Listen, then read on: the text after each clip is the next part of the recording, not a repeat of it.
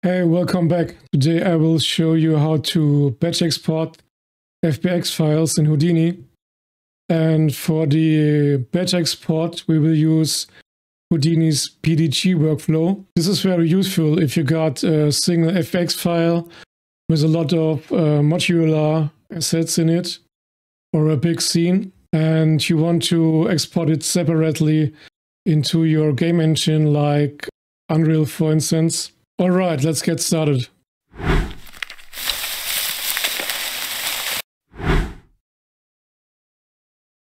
As I said in the intro before, I got this modular assets here in one FBX file. We're on a geometry level here. We got here our file node containing the FBX file. Then I use a transform node with a uniform scale of 0.01. And here we got our split chain to split the file into more single modules. Alright, and if you go here, display group attribute list, and go to name attribute, you see we got our single modular assets here.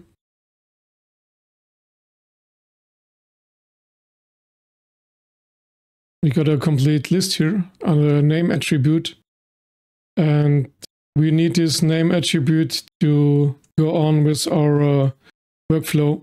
In order to split our FBX files later on, we need to get access to a pass attribute. So we just create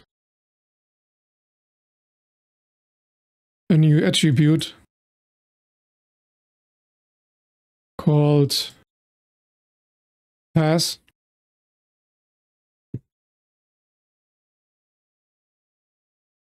And this attribute is on the primitive level. And it's a string, because we got strings here. And we want to have this at name attribute as our string.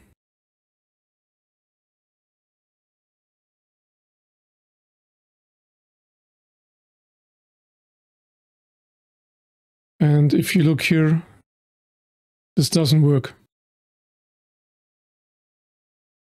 And the reason is because a string within a string, it's possible, but you need to use backticks in Houdini.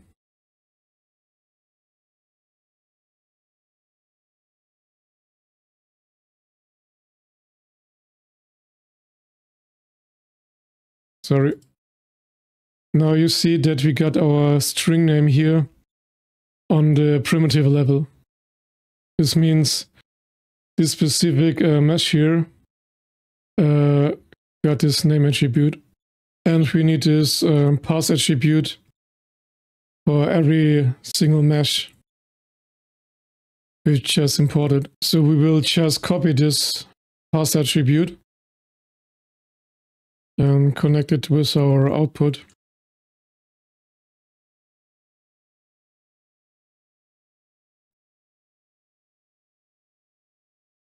And let's layout this horizontally. Let's also get rid of the name attribute coloring. And next we will need a switch node.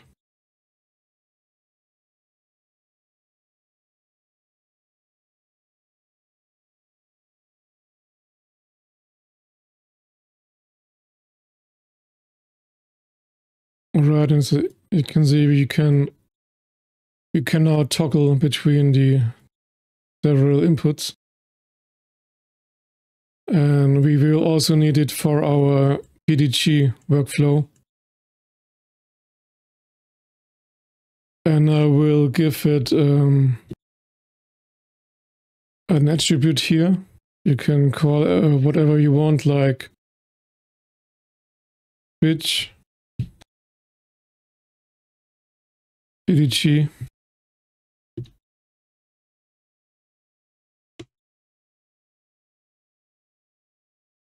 You get a warning here because we haven't assigned this variable not to our PDG network yet. So just ignore it.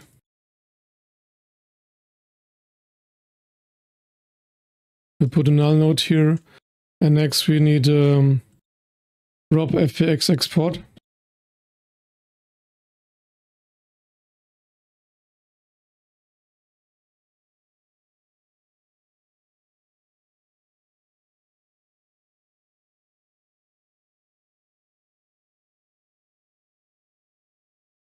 Alright, and we got this pass attribute here. And we will now need it in our rob FBX file. You have to click this button here. Build hierarchy from pass attribute. And now we got this pass attribute. If you don't use this pass attribute here, you will get no separated meshes. Alright, and now we're ready to add our PDG. Therefore, we need a top network.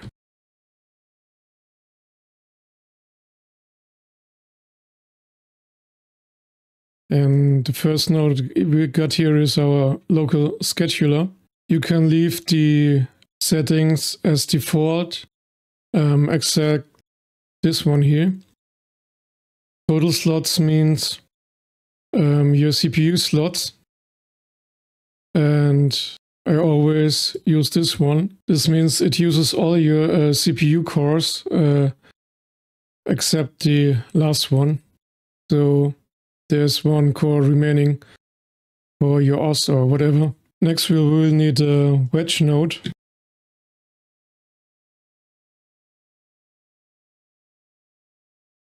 Alright, and here we got our wedge count.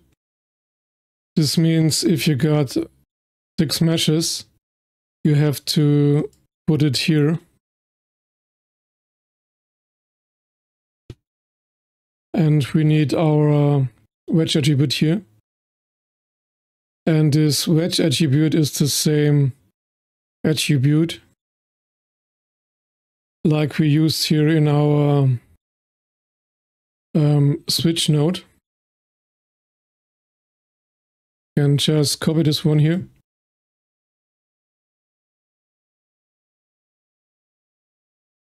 And put it here. And the switch node got an integer value because you switch from 1, 2, 3, 5 and so on. So, and like I said, if you got 6 meshes, for example, in your FBX scene, in Houdini we count at 1. So we got a range from 0, which means the first mesh, to 5, which means we got our last mesh here. And of course, don't forget to change the attribute type to integer.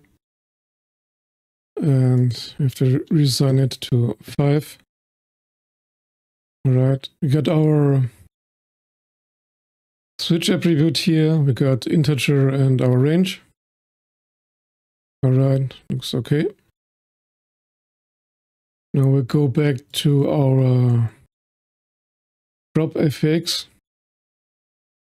And we have to change a couple of things here to get access to the PDG workflow.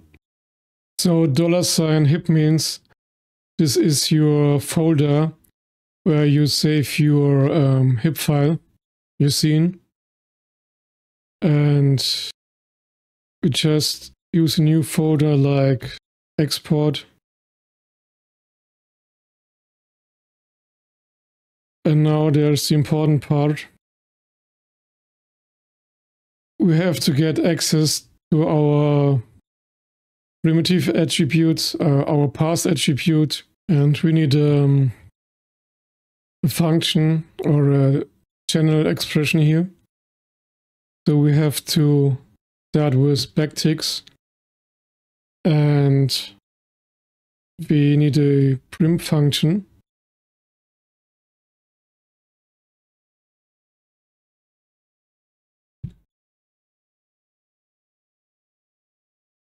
And our path attribute.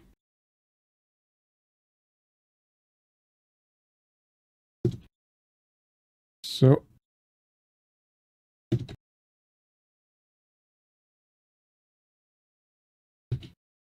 and ending with a backtick. And let's also change the name here to something like this. Okay, now we're going back to our top network to get access to our previous ROP FBX export. We need a ROP fetch node here. All right.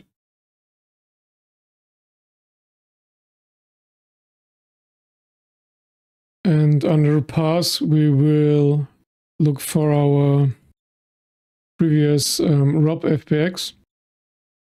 And it's under the object level, geometry level.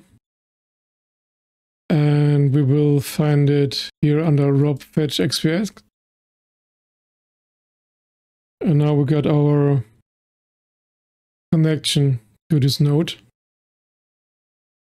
And under schedule, we have to change the inherit from upstream item. Let's check if we got set up everything properly. And I just see I made a mistake. Actually, we set our attribute here in the top network. So be careful with it. And going back again. Just reload it to avoid any errors. And we're calling our attribute from the PDG in our switch node. And we're not setting it. So I was a bit lazy and just did it before the actual top network.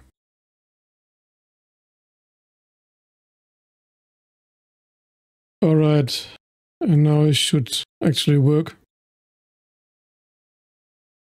You can now cook the node with Shift-G directly in this top network. But I would recommend to flag the ROP fetch net here and go to the top net. And now you can directly cook this node from here. And using this here, cook output nodes. And you will ask to save. And yes, save and continue. And now we see the network gets cooked. All right. And we got our work items here. And if you just click the dots here, the green dots, you see we got our first mesh. We got second mesh. Third one. Fourth, fifth, and the sixth one here. And green also indicates that everything worked fine.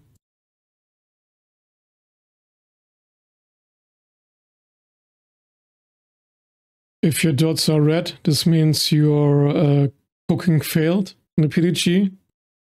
And a yellow one may indicate that there's a warning. We also got a warning here, but you can ignore it because we split our meshes here. with this line. And Houdini thinks we will save it in just one file, but it's okay. So you can ignore this arrow. You see we just exported our modular assets here. And they are ready to import to your game engine. And you see everything looks good.